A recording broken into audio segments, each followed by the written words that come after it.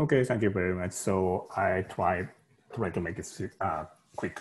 So I would like to report the Japan situation. So I would like to first review the briefly introduce the Japanese the advanced bioimaging support activity. That is the concept of this activity is almost similar to the EuroBioimaging as well as the Global BioImaging. So this activity provides advanced microscope and imaging instrument to the general other people and access to this instrument, and as well as they provide a training activity as well as image data analysis activity. But different from the EuroBioimaging and Global BioImaging, there is no image data management activity, so for this purpose, our SSPD science database activity is joining. So, and this is established from the different funding, and we are developing the data, added value database as well as the repository service. So, and we are closely working with the ABiS, and I'm actually the one member of the ABiS. So, and so in total, we have the similar total setup of the Global BioImaging and EoBioimaging.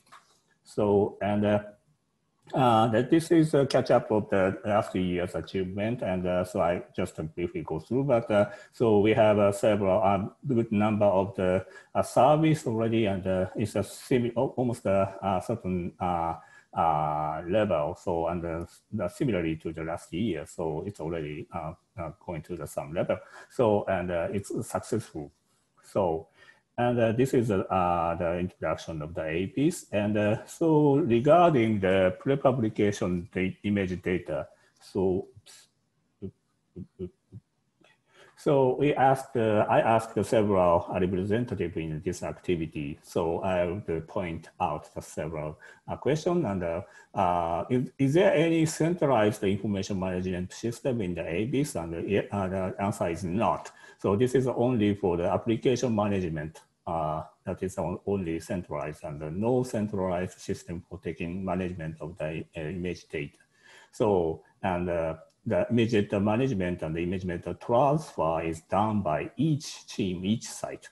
And the data transfer, so that they are using the hard disk, the physically transferring the hard disk, not sending using the cloud system or others, and usually. So, and sometimes they use a Dropbox or some institutional file transfer system. And metadata, so usually, so they are using the saving the original data of the microscopy company, and it includes much amount of the metadata to save that.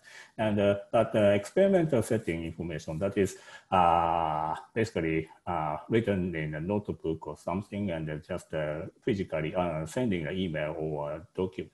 This is a very classical way.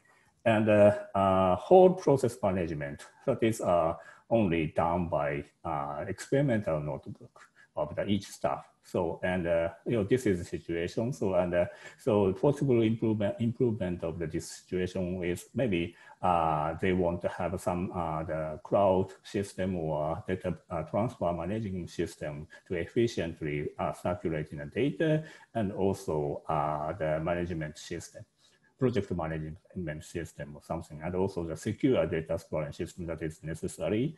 And also there are other important problems.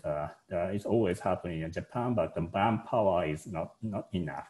And also there are some know-how is accumulated or taken, but there is no system to distribute or share such kind of know-how. So that is another problem. So this can be solved. And so the SSPD database data management things. So SSPD database is you try to get the original data, but sometimes some people lost the original data. That is maybe necessary to the upgrade. And also the metadata. So sometimes they have difficulty in getting a desirable metadata.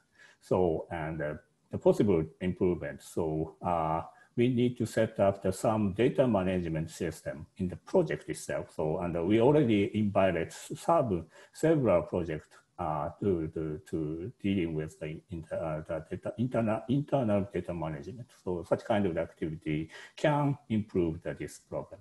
So, and also we are discussing about the workflow management. So, and we discussed with the OME ideal team. So, and maybe this will help the better management of the metadata workflow. And we are going to establish the Japan-wide data management data system. So in the near future, possibly.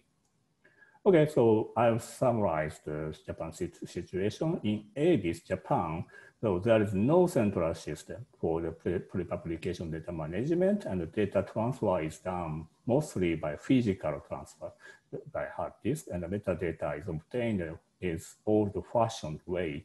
So sometimes they lost the original data or the metadata. So maybe we need to solve that. And so one of the solutions is our data management team is actually involved in each project. That is one solution, and maybe we will develop the workflow management system to make it better and through the international collaboration. So I'd like to thank the people who are collaborating with making this summarization. So, and thank all of them. So, and that is the Japan situation. Thanks.